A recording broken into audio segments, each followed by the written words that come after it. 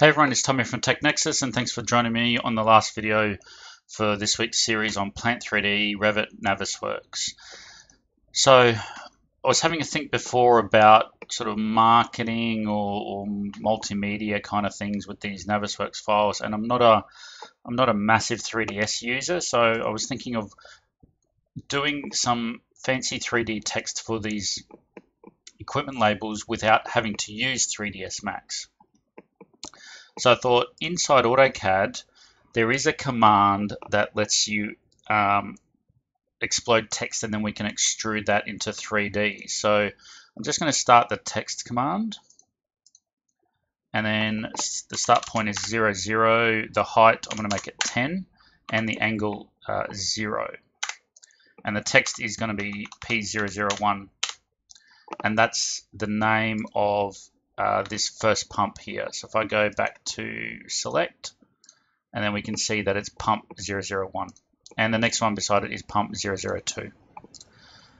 And I'm going to change the font style to be something different. Now, if you load the Express Tools command, there is a explode text command in there as well. So you need to load up the menu bar, and then under the Express, then text, then explode text, we can explode that out. And you can see it drops it down to polylines. So now we can just use the extrude command. So I'm going to window around everything and extrude it up 2 millimeters. And I'm going to save that as P001 on my desktop. And then close that off and start a new drawing and do the same. Go to text, single line, 0, 0, 10, 0, P002. Change the text to be trebuchet. And then express text, explode. And then extrude it. 2 millimeters. And if I switch to conceptual, you can see that they're 3D solids.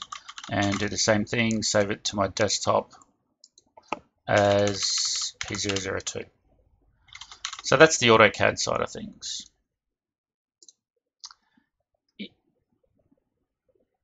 Inside Navisworks, we now append those two files.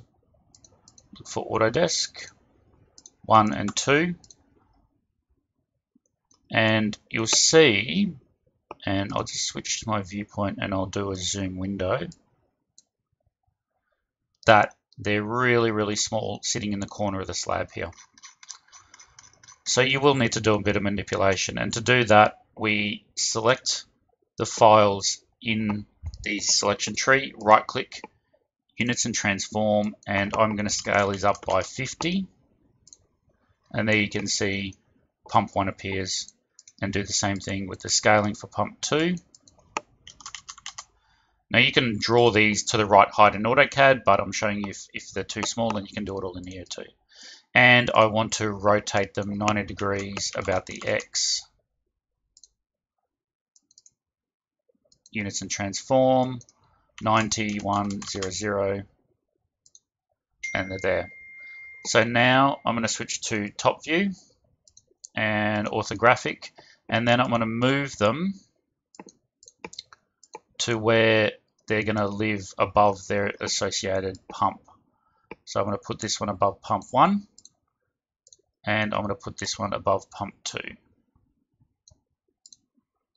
Okay, and now we're sort of getting somewhere. If we do the same thing for pump 1 and we go move, and I pick the vertical leg of that UCS icon, then I can lift it up above the pump, and there's the same thing for 2. Okay, so now we're going to start doing some animations. And how do I want to do this? I want to maybe look from this angle, and I save the viewpoint as view. And then I want to switch it round to look from this angle, and I want to save the viewpoint there as view and view 1. Now inside the animator, we add a scene, and then I right click on the scene and I add a blank camera. Okay, so I switch back to view 1.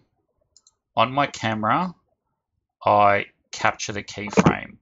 I go forward 10 seconds, switch to view 1, and I capture the keyframe.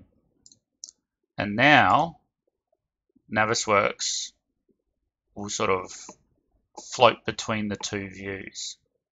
So I got pump 1 and pump 2 there as well for the labels.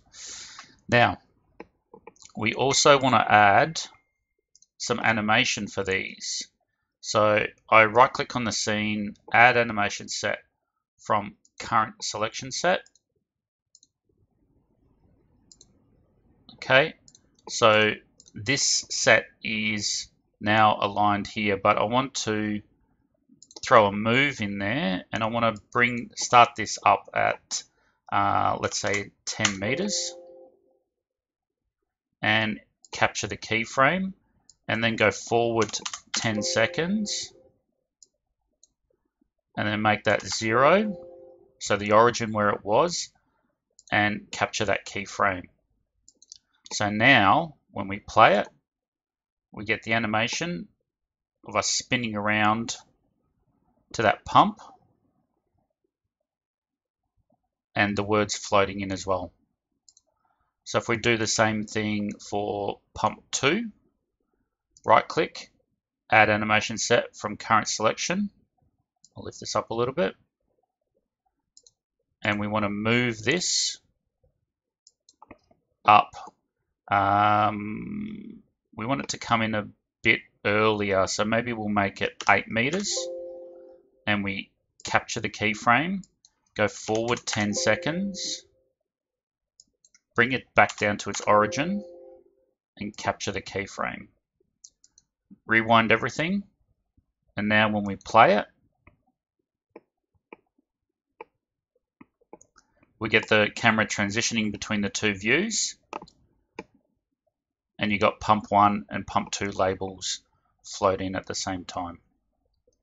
Okay, now you can go through, you could animate everything, you can animate between these views, we can start linking these with the timeline, but again, it's all sort of very dependent on you and your project. So hopefully it's been an informative week for you.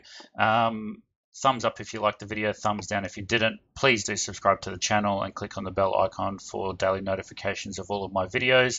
And I will see you next week for some more Autodesk products and tips and tricks and whatever else I come across, maybe some forum answers. But have a good weekend, and I will see you all next week. See you later.